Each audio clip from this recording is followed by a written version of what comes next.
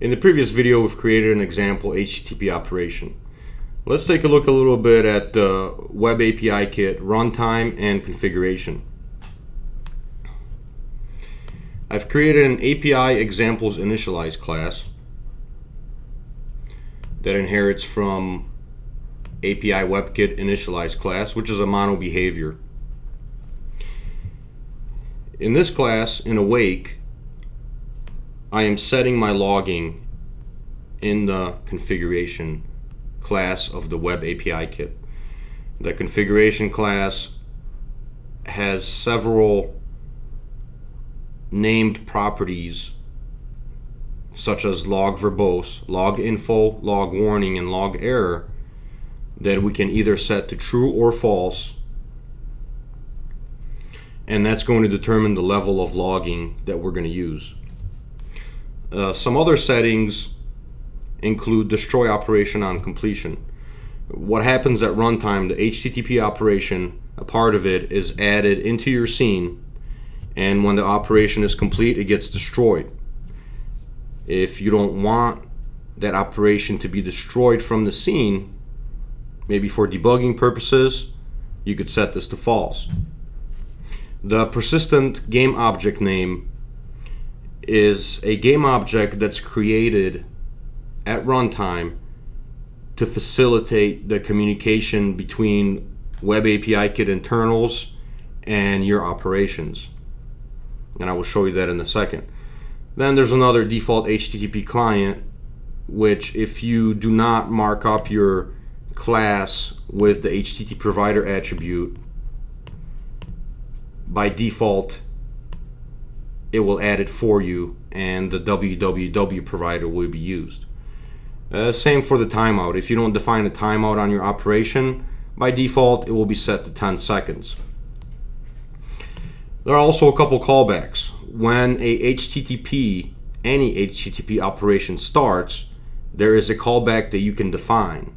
Same when an operation finishes, there is a callback that you can define as well. After you've defined these settings, the first thing you have to do inside of your scene is bootstrap the Web API Kit, and this is done with configuration.bootstrap. In our project, the API examples initialize class has been put to the top of the script execution order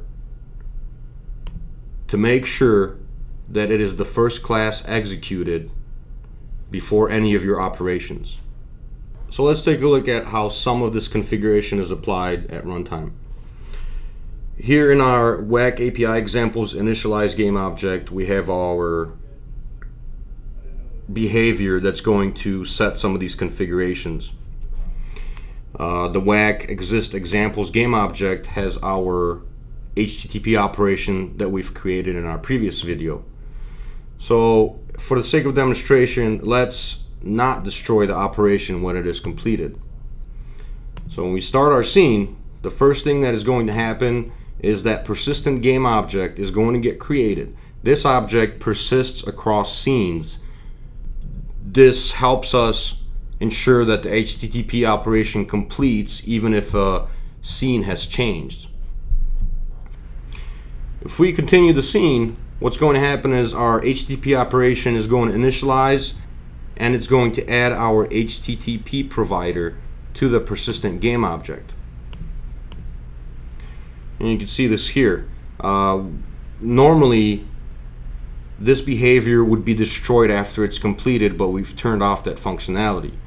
Here we could see a little bit more detail about the operation that was performed, its ID, the URL, and how much time it took.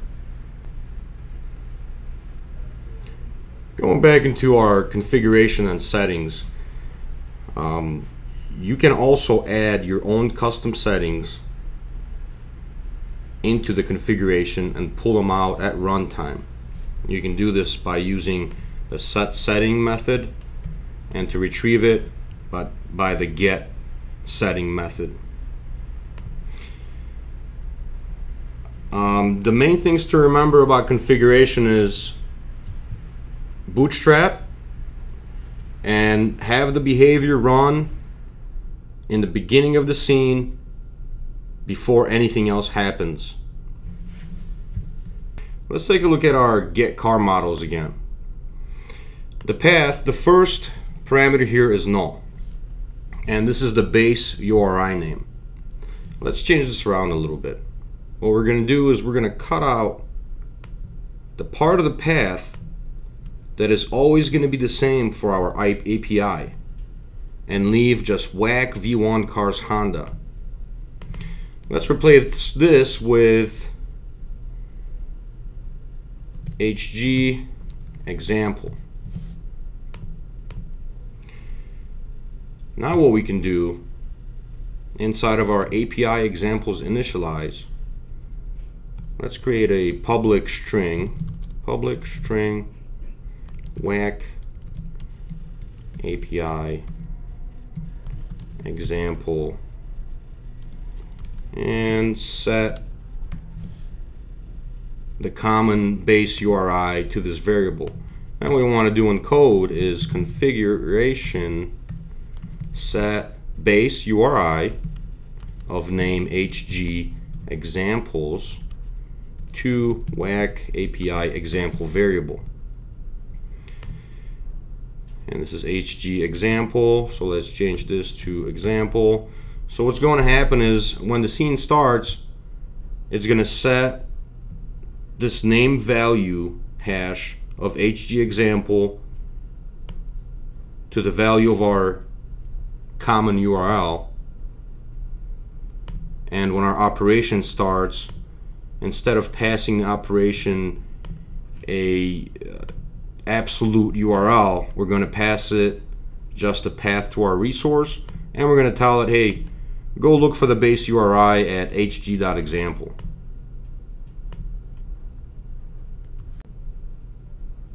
So back in our scene on the API examples initialize script, we're going to turn destroy back on, and we're going to turn off all the logging. And now that if we run this example, we shouldn't see much information.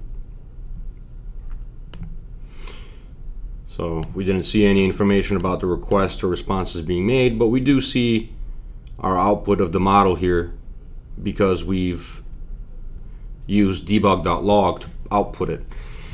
If we wanted that output to be controlled by the verbosity of our logger, what we can do is we can go in here and use configuration log our message. Let's copy this over and let's use severity of warning. Comment this out. So now if you let it rebuild, still notice that all the logging is turned off, and if we run, we don't see any output, which is correct. And we can go back and turn on the warnings, and we should see our car models here.